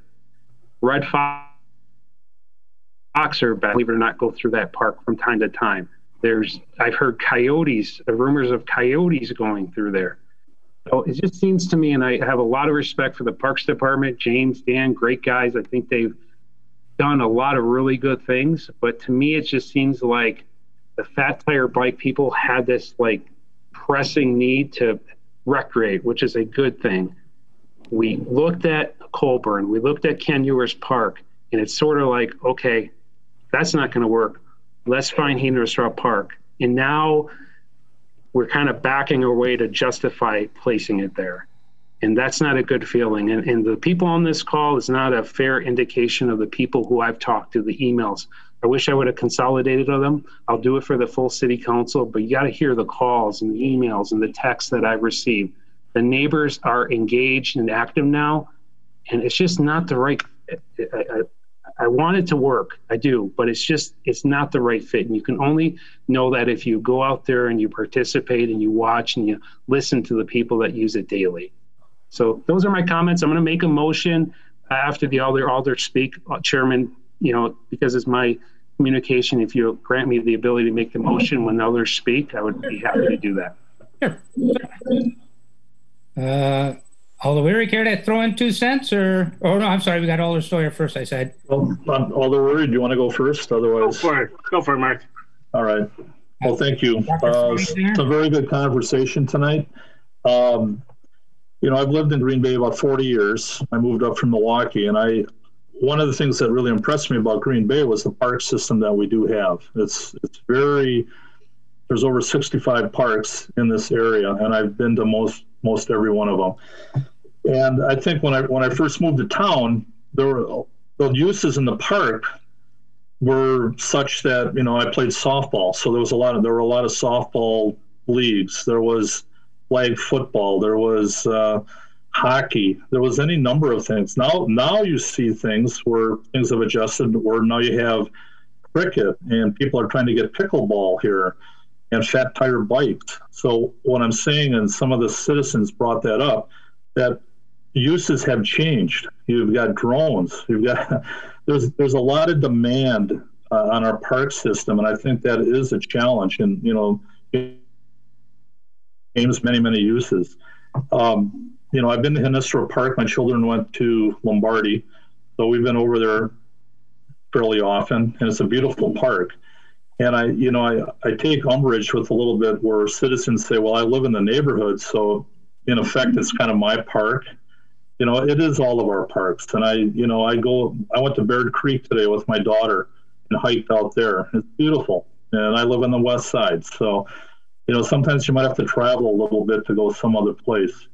Ken Ewers would be kind of a nice area, but it sounds like some of the fat bike people might not like that as much.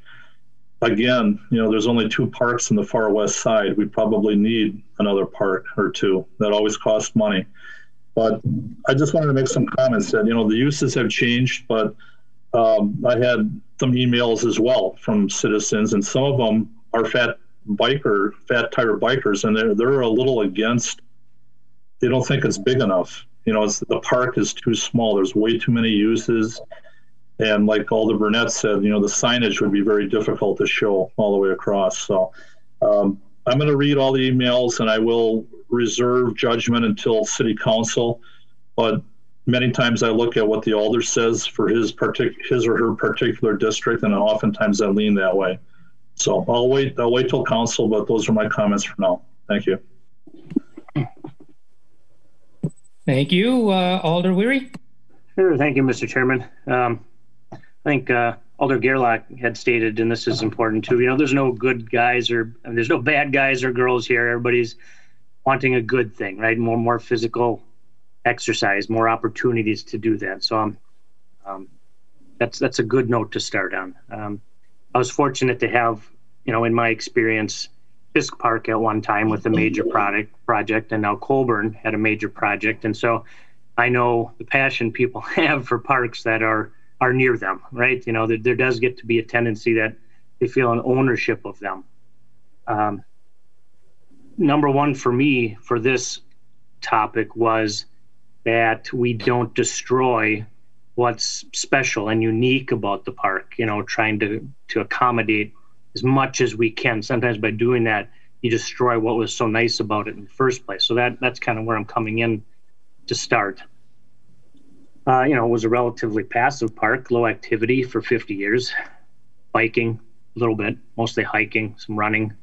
So I just get the feeling that we should pull back on the biking activity and really just look for a new location for that, where they'll feel like it's right for them, and let this park be what it was meant to be. So that's my thoughts. Thanks. Any of the other alders present wish to chime in? No? Okay, well then I'll throw my 2 cents. I agree with all the other alders. It's great to have a spirited debate. It's great that our parks are so used and people are so invested in them that we're having this debate. For me, I think I would just like, as an experiment, I just feel this has been kind of short, that we just started using it for fat bikes, and there's been a lot of concerns raised, but I don't know how valid they are. It seems to me I would like to see it go through the winter, and then we could reassess at the end of the winter. And I'm not sure, we want to get the most out of our parks, and that's all the weird. I think that's the problem. We're really squeezing all our parks as much as we can. We want to protect wildlife. We want to have, on the Sustainability Commission, we're trying to work with pollinator corridors and everything. We want the city to be user-friendly with our fellow nature critters. But, as a city, we are disruptive to their environments, to their habitats. We do want to get as much entertainment out of our parks. Does it get to a point where we got a park that's too pinched, too squeezed, too overused? I don't know. I don't know. But I think for me, I would at least like to see till spring, to get through the winter, And I think we should be realistic that if not here, I don't think there's anywhere else to go. I mean, I think we have to be realistic and say, if we're going to axe it here, it's axed, it's done. I don't know that we got anywhere, any other land out there that we could convert into a park or any other park. I mean, staff has looked at this. They went with Inissa for a reason. So that's what's giving me some pause, because I really feel if we say no now, we're saying no, period. It's just not going to happen. And I would like to give it at least a little more time to see if it can happen. Maybe it is too much to ask of that park, you know, just too much usage. But I kind of think the more usage out of a park, the better. I mean, that's what we want to do.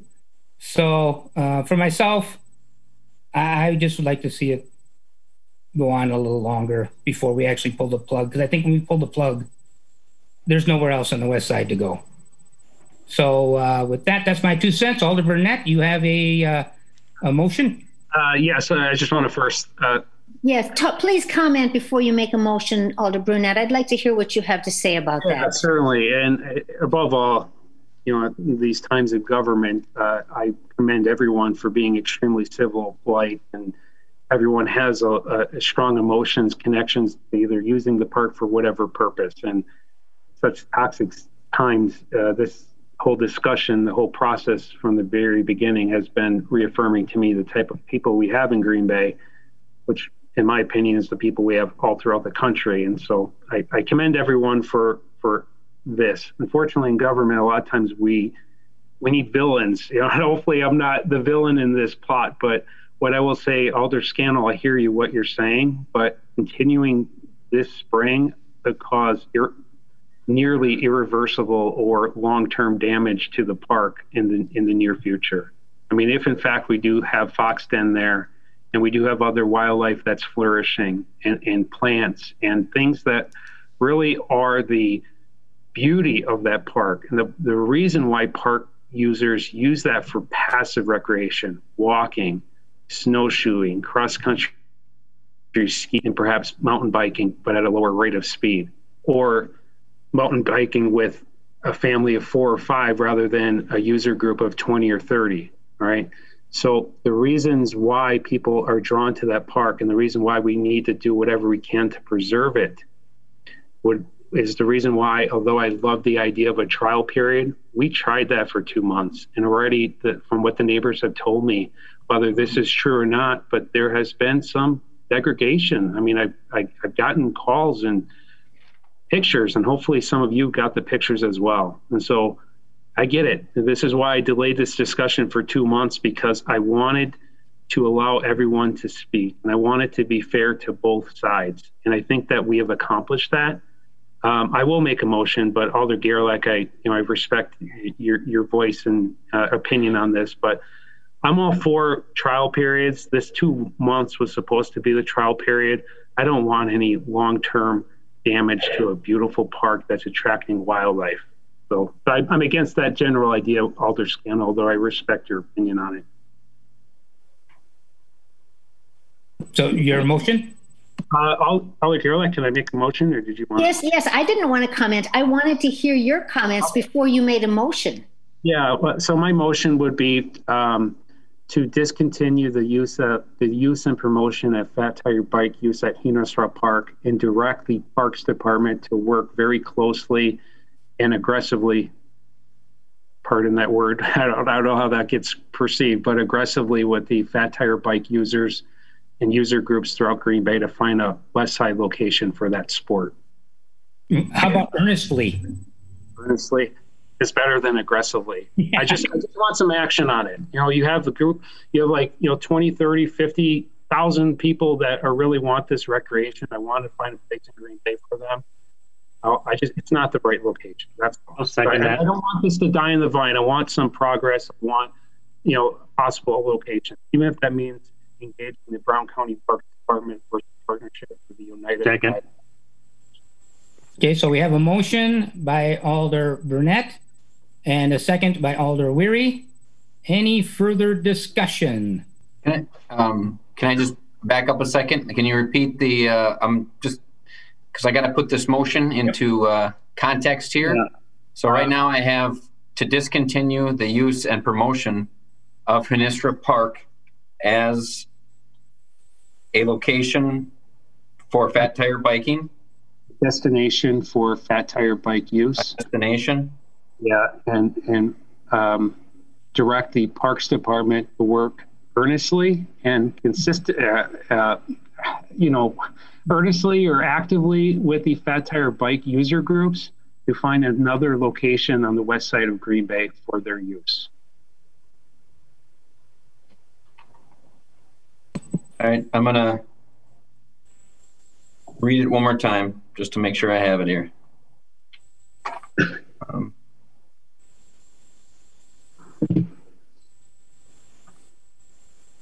To discontinue the use and promotion of Hinestra Park as a destination to fat tire bike, and direct the Parks Department to earnestly and proactively find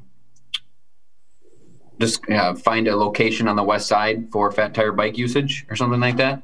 That's fine. I mean, it serves the purpose change. Yeah. Okay.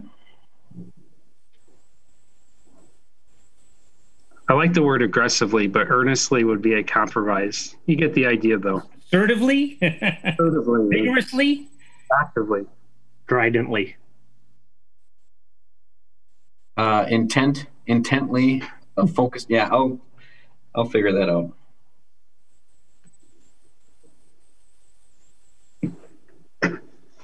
Mr. Chairman, yes.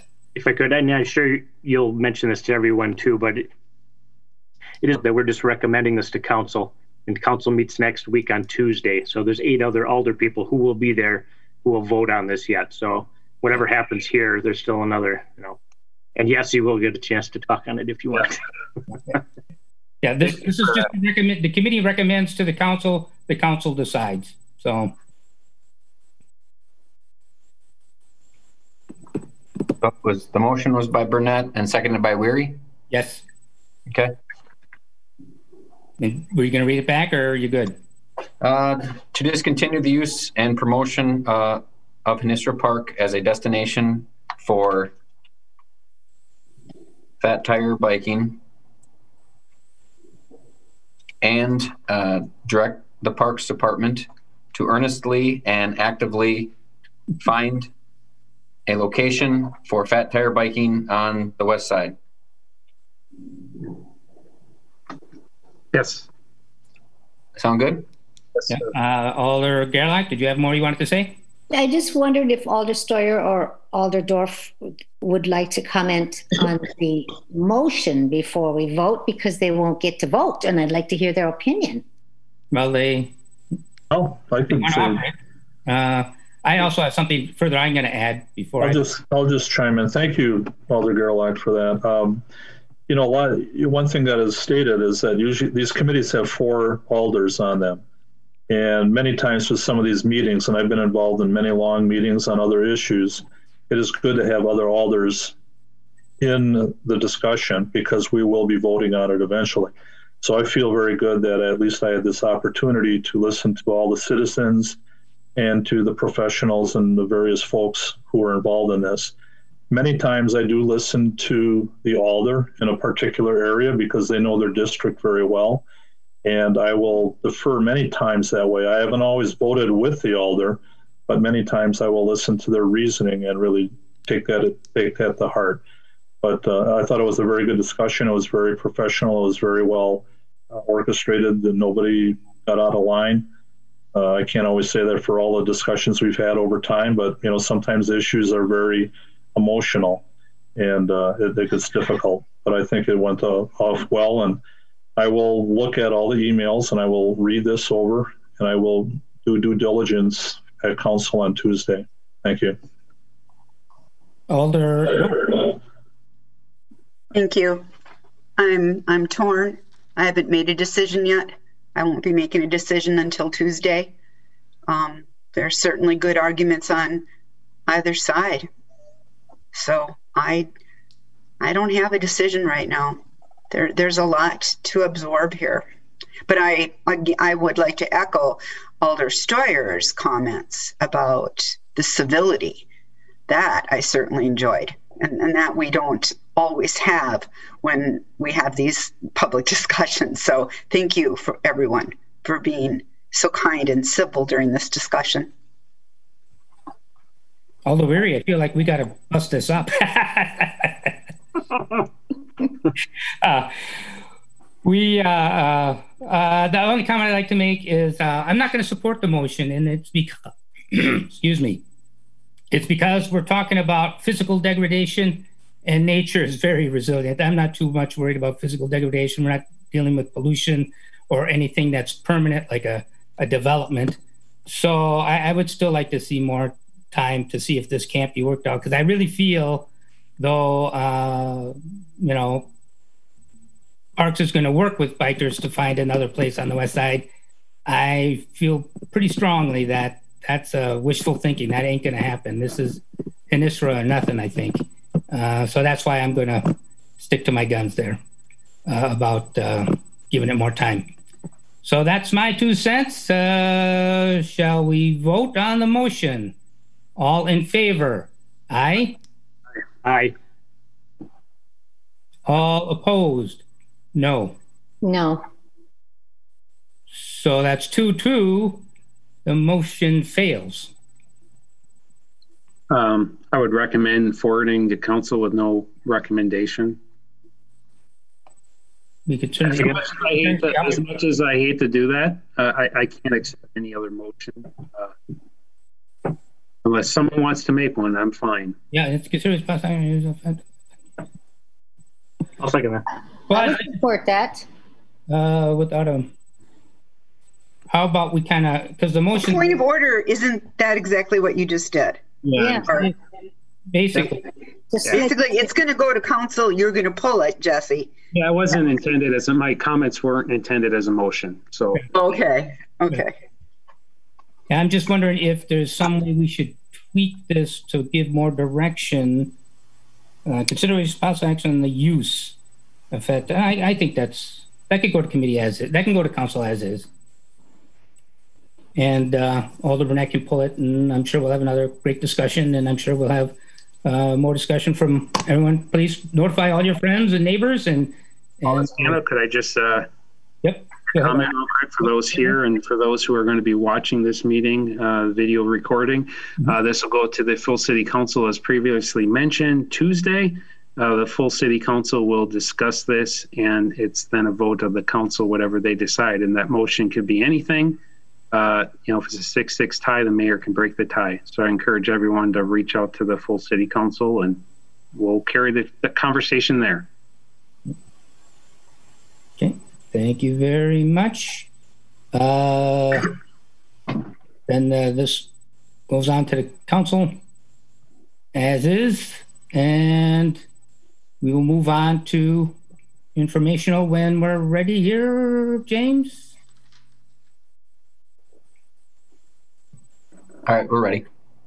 And director's report.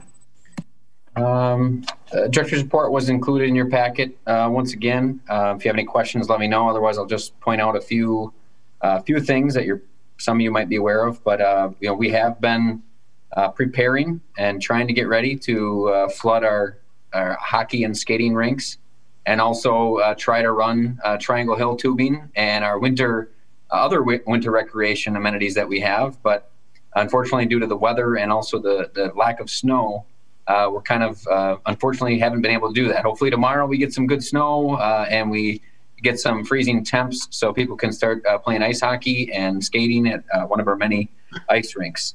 And also hopefully we get snow so we can groom the trails and get them back in good shape.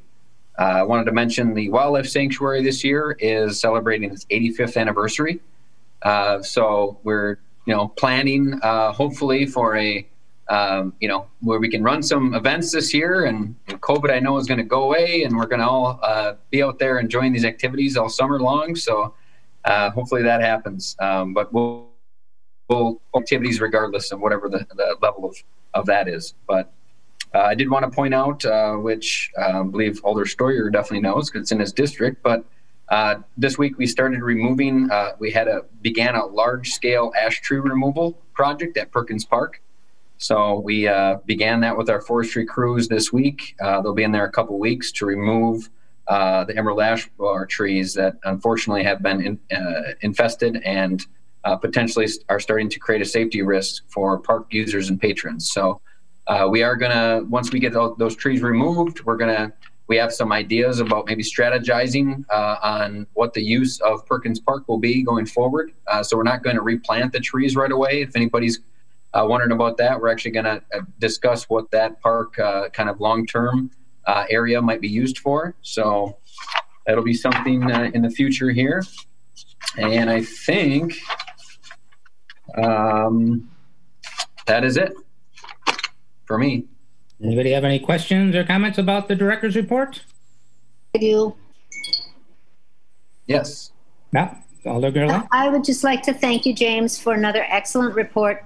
And I would like to thank you for all your hard work while the director has been on leave. I know it's been tough and you've worked really hard. I really appreciate your dedication. Thank you for that. I appreciate it. And I would just like to add that I know Director Dishsight does check in with you from time to time. Next time you talk with him, please extend our regards to him and hope everything is going well. I will do. And, with that, our next meeting is January 27th, 2021. So exciting. Alder Scannell, I know this is a little odd order, but someone's raising their hand. I think Mr. Collier, it looks like. I can't see anybody, so I just wonder if he's here for the Public Works Committee or. No, if it's all right to talk. We'll open the floor for you. We got to do that procedurally. Motion to open the floor. Motion to open the floor by Alder Burnett. Second. Second by Alder Weary. All in favor? Aye. Aye. Opposed? Okay, the floor is now open. You've already spoken before, so just state your name. Thank you. It's Mike Collier, 1858 Oakdale Avenue, Green Bay. We were second on the list as far as things on the agenda, talking about the old Preble Neighborhood Park and the location of the new park equipment. And we sent out, a survey was sent out through our association. And I just got the results this afternoon, which is not a big deal, but we had a park meeting on Monday night, and it was never said that they were going to support the move of the playground equipment to the park staff. And I'm just wondering where everything's at and what's going on. Yeah, Mike, I don't want to interrupt you, of course, but I think potentially that agenda item will be on the next park committee. It's not an agenda item on this parks committee. That was potentially going to be an agenda item on the January 27th parks committee. I thought and I could be wrong, I thought I saw it on this one. That's the only reason I've been here. It's not on our agenda, and we cannot speak on items that aren't on our agenda. We'd be flagged for talking business about something that hasn't been publicly noticed. So we'll take that up. It's probably next one, and it sounds like next at the 27th.